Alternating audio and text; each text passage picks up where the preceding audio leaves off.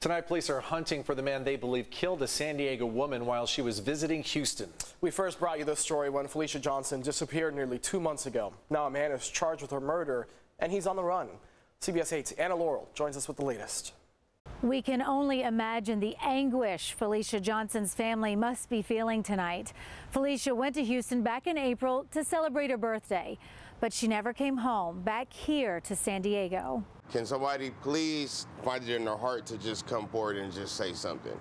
If you know something, say something. That's Felicia Johnson's dad, Kevin, in Texas back in April, searching for his daughter after she disappeared. Tonight, he knows police are now looking for her killer. 28-year-old Chukwuebuka Nubodo is charged with Felicia's murder and tampering with evidence. Quanell X has been helping Felicia's family. He says they are all devastated. We need you young sisters to look at these cases like Felicia Johnson and realize that your life can be taken from you in the blink of an eye by some sick-minded individual. These men are kidnapping you and they are killing you. Homicide detectives in Houston say Felicia was seen leaving in a car from this hotel where she was staying in the early morning hours of April 16th.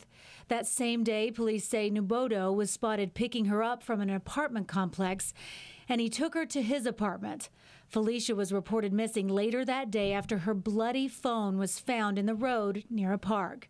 But it was at Nubodo's apartment where investigators say they found evidence that he killed her. They say he got rid of her personal belongings at the park and disposed of her body.